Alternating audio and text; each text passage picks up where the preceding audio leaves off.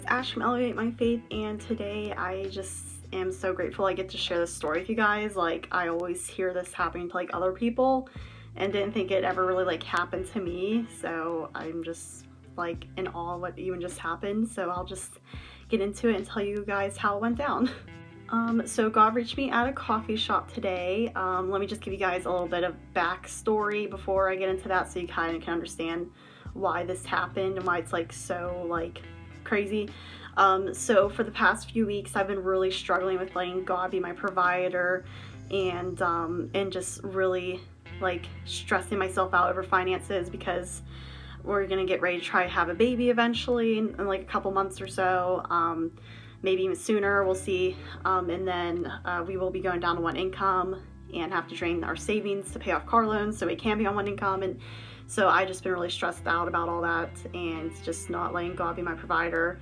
But I did feel peace yesterday for a little bit over it, because I went to church on Sunday and just kind of felt like the Spirit, the Holy Spirit, I think, because I just felt really at peace about everything. It carried over into Monday. I felt good. I felt okay that, you know, our savings would get drained a bit and that we would have to just, you know, figure it out, and I was okay. And then later in the day I just went back to my panic, anxiety, fear mode of like, this is, I don't know what to do. I'm freaking out. I don't know how to handle this, like in the unknown like future.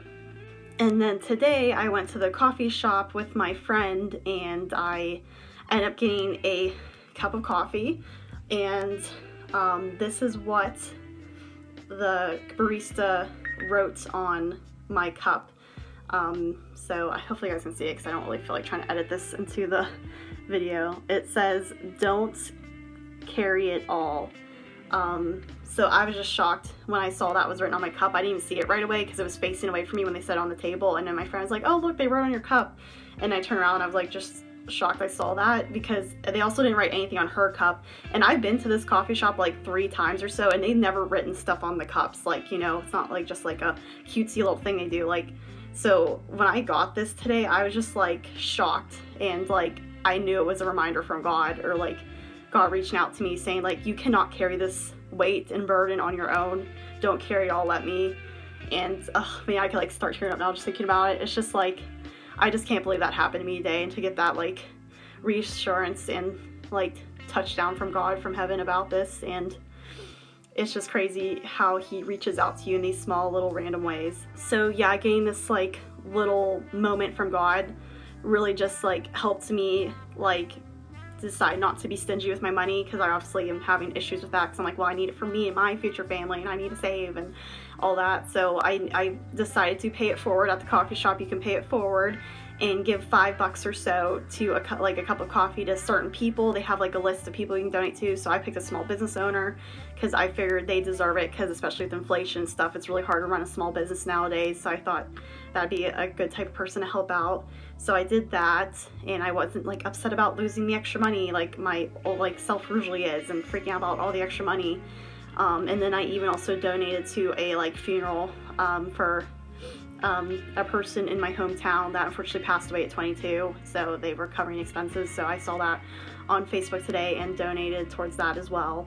So it was just so good to like give and not care about the money for once. So I'm trying to take baby steps, because I did talk about this issue at my church's like monthly meeting. I told the girls what I was going through, and the one girl did suggest to start small with like letting God, like trusting God in things, like with small things, so that way I can get to the bigger things. So I'm just gonna start off small and really try to work on this like issue of not like having the need to be in control of my money, and like worry about myself, and just actually letting God provide, and to actually use money as a tool to help others and not just hoard it for myself.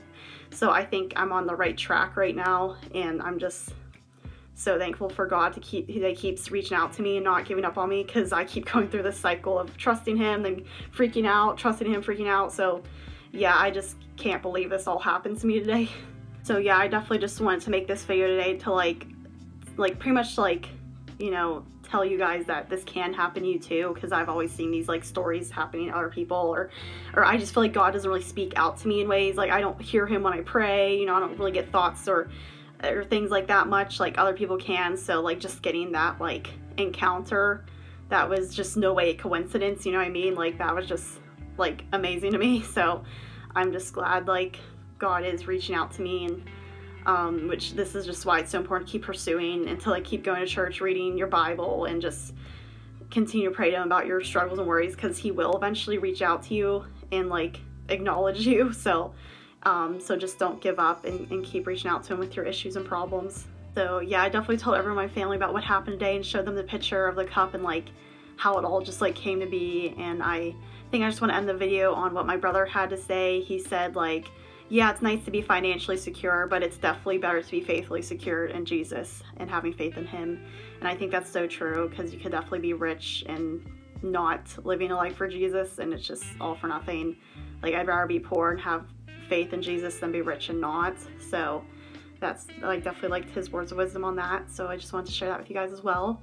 So yeah, thank you so much for checking out this video, and I'll see you guys in our video. Bye. God is good. How sweet the sound, it's